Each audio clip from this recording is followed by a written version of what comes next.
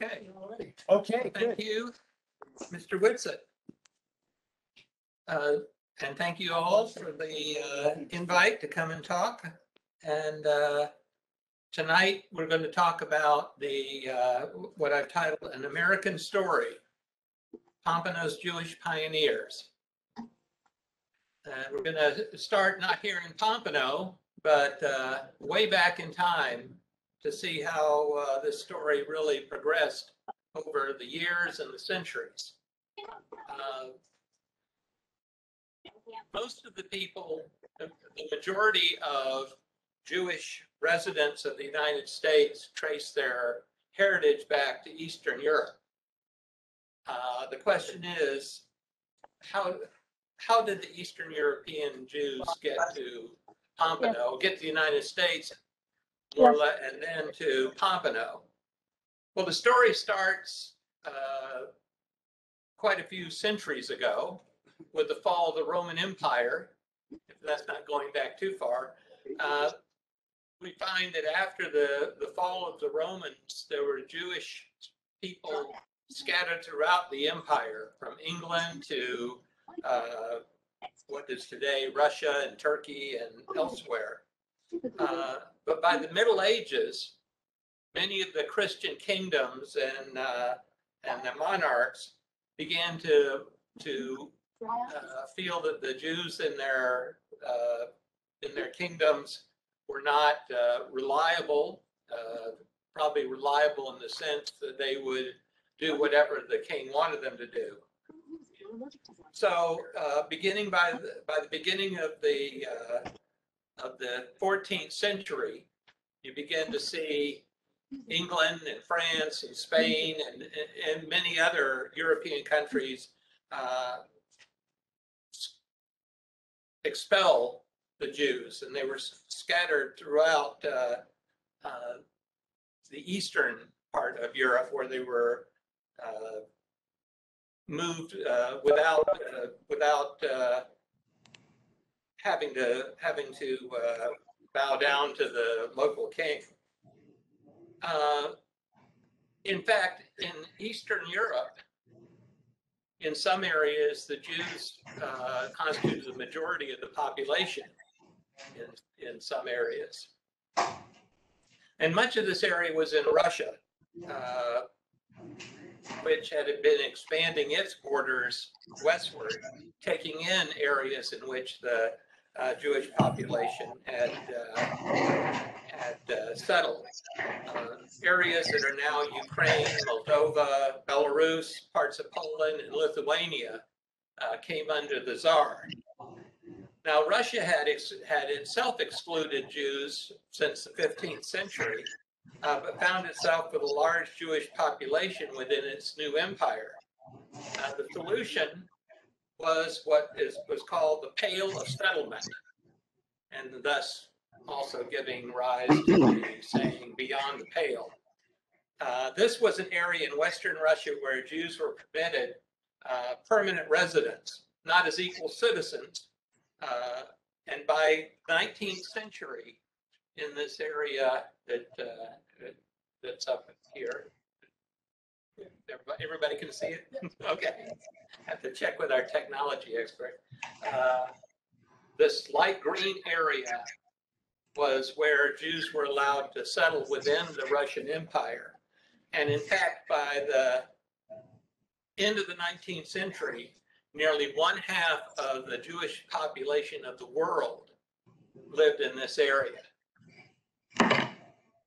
Life for the Jews in Russia and even in the Pale began to deteriorate following the assassination of Tsar Alexander II in 1881. Gonna get the Tsar up there in his final moments. He had survived several assassination attempts, all of them except the last one, when they blew up his carriage. The Jews didn't have anything to do with this, but they were handy scapegoats and began to be persecuted because of it. This led to a series of pogroms These were attacks on Jewish settlements with widespread looting, rapes, and murders. It wasn't a genocide in the sense that they were trying to, the Russians were trying to wipe out the Jewish population, as happened in World War II, but rather to sort of cow them and keep them from becoming too prosperous. Very similar, if you might say, to if you've been watching the stories of the Tulsa massacre in Tulsa, Oklahoma in 1921, when the Black community was attacked, and I forget how many, but let's say hundreds of people were killed, but not the whole population, and things eventually went back to semi-normal.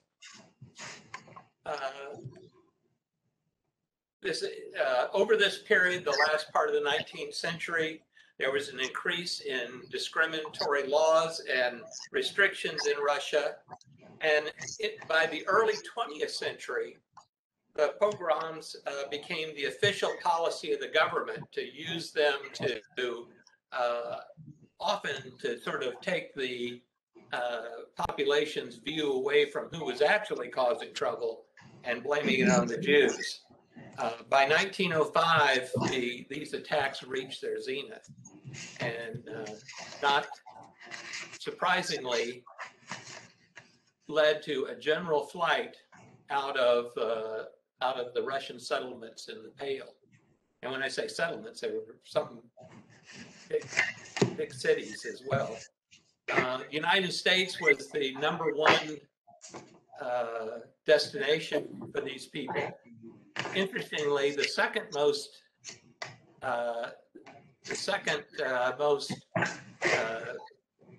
destination was South Africa. And there was also a number of Jews from the settlements from the Pale that went to Palestine as well, starting the whole Zionist movement at that time. But the United States was the primary destination for these people. The United States, one thing going for it, it had virtually open borders. There was no federal law until 1881 regarding immigration. You just showed up and walked off the boat, and if no one told you you couldn't do it, you were. The first immigration law in the United States by the United States government was in 1882, the Chinese Exclusion Act, where Chinese were prohibited from entering the United States. In 1891, immigration law in the United States was passed that barred immigration for polygamists. Makes sense. People convicted of certain crimes, but they had to be pretty bad crimes, and the sick or diseased, although this was generally limited to diseases that no one really had a cure for and were communicable. The following year, in January of 1892, Ellis Island was opened as the receiving station for the city of New York. And by 1907, just 15 years later, it was handling over 1 million immigrants every year. So this is the story of one of those Jewish Russian families and its role in the establishment of the Pompano Beach Jewish community. Pompano's first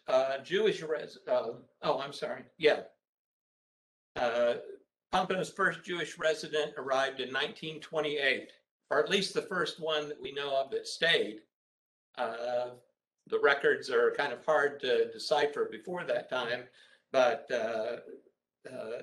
Abraham Isaac Abe Hirschman, who immigrated under the name of Ezek Hirschman, spelling Hirschman differently. It's not too much difference, though. He was born in Minsk, Russia. This is the synagogue in Minsk. that was built in the 19th century. Minsk now is part of Belarus, one of the successor states. And he traveled to the United States, landing in Ellis Island on December 1908. So they got out while the getting was good. Records show that they sailed from Antwerp, Belgium, aboard the Red Star Line ship Samland. There's the refugees leaving, artist rendering of refugees leaving. A postcard from the Red Star Line from promoting passage from Antwerp to America. And I think the next one is the actual ship they came over in, the Samland. It was part of the Red Star Line, kind of a interesting name for moving a lot of Russians out of Russia. I think they changed their name after World War I to the White Star Line. Now, back then, this was not, in spite of the fact that millions of people were coming to the United States, this was not just like getting in your car and driving up to Jacksonville or something like that. Passage from Europe to the United States cost about $30 a person on average in steerage. You didn't get your own cabin or anything like that. That may not sound like much, but in the United States at the time, a laborer made about $10 a week, and that's for a 60-hour week. So the Hirschman family with their kids were probably paying the equivalent of about a half a year's salary just to get from Antwerp to New York City. And it's also a question of how they got from Minsk to Antwerp. And the answer is, we don't know. It's very likely that there was a lot of shipping going out of Latvia, which was just north of Minsk and some of the other areas where people came from. And they may have gone by ship from Latvia to Antwerp rather than the rather arduous railroad or, well, that would be the only other real way you could do it. Most likely, the Hirschmans paid for their trip the way many people did, is by selling off everything they owned at home and then hitting the road. Abe's citizenship documents give his birth year at 1892 when he applied for citizenship, which is interesting because his grave marker gives a birth date of 1890. But let me tell you, if you look at enough documents, you can justify a lot of different birth dates and a lot of different arrival dates and that sort of thing. At this time, when they arrived in the United States, the Hirschman family composed of the parents, and I'm using their Americanized names, Harry and Molly, and Abraham's siblings, Annie, Rose, Dora, and Morris. And they lived on Lower East Side, yeah. They moved and lived on, once they arrived in New York, on the New York's Lower East Side. Very trendy area today, not so trendy back then. This was, a lot of the immigrants lived here in the tenements, and mostly at this time, in the early part of the 20th century, contained newly arrived Jewish families. You go ahead with the next one. Just to give you an idea of There's a street in the Lower East Side. Probably all got wine bars in it today, but one more, I think. Another shot of the Lower East Side. Keep that image in mind because you're gonna be interesting contrast. Times were tough. Living space was limited, and perhaps Abe was ready to strike out on his own or was encouraged to strike out on his own. But for whatever reason, sometimes thereafter, he left New York City for Nashville, Tennessee to live with relatives. Once away from home, he entered the mercantile business and later moved farther south to St. Augustine, Florida, where he worked as a traveling salesman and met Lena Carniol, a divorcee who was born in 1894 in Bialystok, Russia, now part of Poland, and immigrated to the United States through Baltimore in 1910. In 1928, Abe once again moved southward to Pompano, at that time a small farming town with a population of about 2,500 residents. Perhaps he had traveled down this way before in his sales as a salesman, but he obviously saw the possibilities for an experienced businessman in Pompano. Almost everybody was a farmer, so they had to buy from somebody, might as well be him. He soon opened the Bon Ton dry goods store on Northeast 1st Street, on the same block as today the Bailey Hotel and the Bank of Pompano. The store sold a variety of items. Many old timers remember buying their annual pair of shoes there. Abe sent for Lena and her son Herman, and in 1932, they were married in Fort Pierce. This picture of the downtown is actually probably about 20, maybe as much as 20 years after Abe arrived, but to show you just his store would have been somewhere around here. We don't have a good photograph of that particular store, but you can see, compare that with the Lower East Side in terms of how crowded. This is probably a busy day in downtown Pompano at that time. Meanwhile, Abe's younger brother, Morris, who was born in 1903, and his wife, Gertrude, better known as Goldie, who was born in 1907, were living with his widowed mother-in-law, Sarah Rubenstein, in a Jewish neighborhood in Queens, New York. They got out of the Lower East Side or skipped it entirely.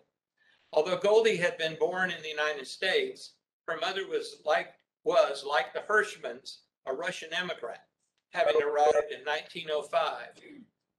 But in the mid-1930s, Goldie, their young daughter Irene, Mo, Goldie, and their young daughter Irene left New York for Pompano. A second daughter, Mona, would be born in Pompano. In this, those two that just moved back and forth, the one was taken in New York, I think, and the other one was, you can see, you're down in sunny Florida. This is a picture of Irene and her parents. In 1935, Mo purchased the Bowder Pharmacy on Northeast 1st Street and one of the storefronts of the Bailey Hotel. He would rename the business the Pompano Pharmacy, a name that would be used for over 8 decades. The two Hirschman families found Pompano to be a benign place to call home. There was little overt anti-Semitism and certainly no organized opposition to them. Roz Carniol, who came to Pompano from Boston during the Second World War as a bride of Herman, remembers being warmly welcomed into the small southern community. This is a picture of, Mo Hirschman, his wife, Goldie, Abe Hirschman, and his wife, Lena. obviously a little bit later than when they first arrived. Do we know where the picture was taken? I think that was in Miami. I think Irene said it was at some nightclub in Miami.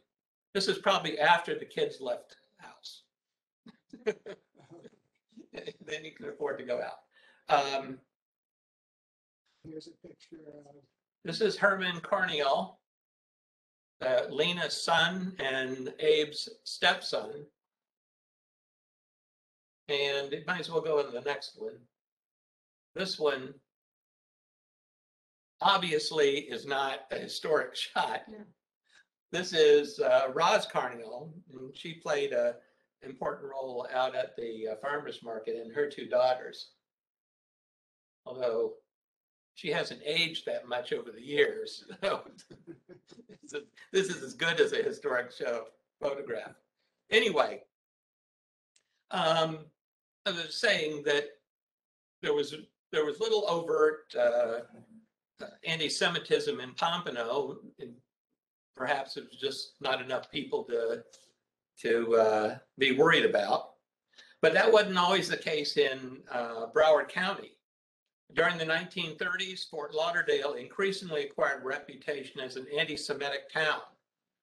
Many hotels were restricted, forcing Jewish travelers and tourists to go south to hotels in Hollywood, which was much more welcoming, and the Miami area. Some Jewish residents left Fort Lauderdale because of the hatefulness. I know one person, I don't know anybody in the audience, a man by the name of Leonard Robbins, who was grew up in Pompano and Jewish, and after World War II, he moved to Hollywood instead of coming back to Fort Lauderdale because he had such bad memories of the place.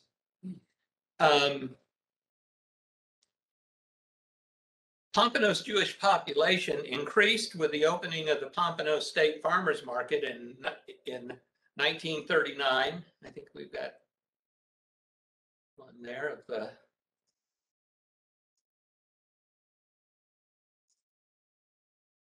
farmers market.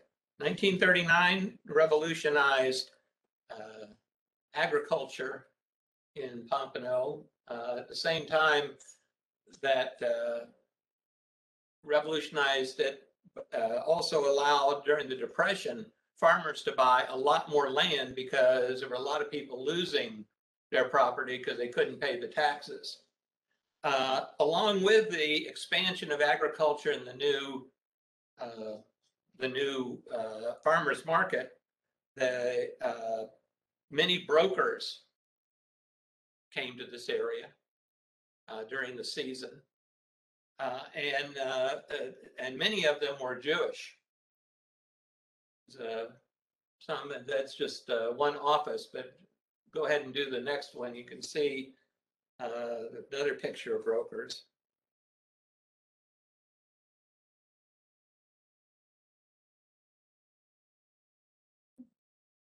This was I don't know if every single one of them was a broker, but there were a lot of them. When I was talking with Roz Carniel about that, she worked out at the farmers market and encouraged many of the brokers to settle here instead of going back and forth between up north. She said there was some hesitancy on their part at first because they didn't think there were enough Jewish people in town to kind of make them feel comfortable. But her retort was, well, if you all start living here, that won't be the case. But in any case, whether it was brokers or not, after World War II, we begin to see an increase not only in the population of South Florida and Pompano, but the Jewish population, as a number of soldiers who were stationed in this area began to decide that they didn't want to go back to Fritters, Alabama, or Lug Nut, Michigan, or whatever the towns were, or go back on the farm and move to this area. By the mid-1940s or into the late 1940s, there were enough Jewish families in Pompano to establish a worship group, which was called the Pompano Jewish Circle. It was actually formed in 1945 as both a social organization and a means to work towards a congregation with its own building in Pompano Beach. At that time, there was only in northern Broward, or from Fort Lauderdale north, there was Temple Emmanuel which is the oldest synagogue in Broward County, and nothing north of that. So, and it was Reform, so there was no conservative synagogue. In the Circle was sort of a loose organization. They'd hold their meetings in people's homes and sort of plot on how to move on to the next stage. And the next stage came in 1957 when the Circle established Temple Shalom. Originally, and it's spelled SHOLOM. Originally, the idea was to spell it the traditional SHALOM, but I had to change it because another temple in Florida had already incorporated under that more traditional spelling. Its first, the temple's first High Holy Day services were held at Pompano Beach's First Methodist Church. With no facilities of its own, the local Jewish congregation met in a variety of locations over the years, including Pompano Beach Chamber of Commerce, Pompano Beach High School, Pompano Beach Garden Center, and Pompano Beach Elementary School. Passover Seders were held at an Italian restaurant. Members of the Circle embarked on a fundraising campaign to build a permanent home for the congregation. In addition to individual gifts, a good amount of money was raised from Gentiles in the community at various public events, raffles and auctions and just parties. And on February 7th, 1960, ground was broken for Temple Shalom's permanent home. Construction was completed that same year in time for the high holidays. This is a picture of the temple under construction. The temple was designed by Fort Lauderdale architect F. Lewis Wolfe. You may be familiar with one of his other, at least one of his other designs, and that's the Kennan Building, the circular building on Oakland Park and Federal Highway that has a mural on the side. The construction cost was about $100,000, and a mortgage was held by the Kester-owned Bank of Pompano. There were a lot of volunteer efforts in here, and one of the stories often told, but means it can be told again, is that when they were bringing fill in for this, they had some women who had young children and weren't working to come down to the site and make sure that they filled what they were, if they ordered 100 dump truck loads full, that they got 100 dump truck loads full. Well, they probably got more than that, because when the diapers were changed, the dirty ones often went into the pile. So, but don't worry, I think they're long gone by now. So throughout the years of Pompano's Jewish community, the two Hirschman families, Abe and Mose, played an ongoing leadership role. Prior to the building of Temple Shalom, this is Mo Hirschman. And this is a picture of Abe Hirschman with his granddaughter. There are not a lot of pictures of him. Somebody dropped the ball somewhere along the line. Prior to the building of Temple Shalom, Abe Hirschman and his stepson, Herman Carniol, had served as the congregation's president, as had Mo Hirschman. In 1961, Temple Shalom's first full year of operation in its new facility, Mo Hirschman once again became president, a role that was filled in the years 1977 to 79 by his daughter, Irene Reddish, the Temple's first female president. Of course, there were other families and individuals who contributed significantly to the establishment of the Jewish community in Pompano Beach, especially in the years after World War II. In the early years, however, Abe and Mo Hirschman and their families played the critical role. So we'll stop there. The story to be continued into the modern era, but there's a lot more people to deal with at that point. So anyway, you know what they. Can we ask questions? You can ask questions. So what do you attribute the anti-Semitism in some areas like Fort Lauderdale versus Pompano and Hollywood, which didn't seem to fit? I don't know, unless it was the fact that the tourism business, that they were attracting people who expected, just like segregation, racial segregation, expected to be housed in a hotel that was restricted, that didn't allow Jewish customers. Was anti-Semitism prevalent throughout the United States in general? Well, yeah. During the 1920s, it was particularly virulent. The Ku Klux Klan was as opposed to Catholics and Jews as they were to blacks, and so there was, you know, there's always a market for finding scapegoats, and I think that it may be not obvious, but sometimes hidden beneath the surface, that if the opportunity arises and people of goodwill aren't vigilant, that bad things can happen. Sure. How long did the Bonton Dry Goods store exist on First Street? I think they moved to a shoe store. They changed it to a shoe store across the street, did they not? Right. That's the one that my husband bought. Yeah. Yes. I'm talking to Mo Hirschman's daughter, Mona, right now.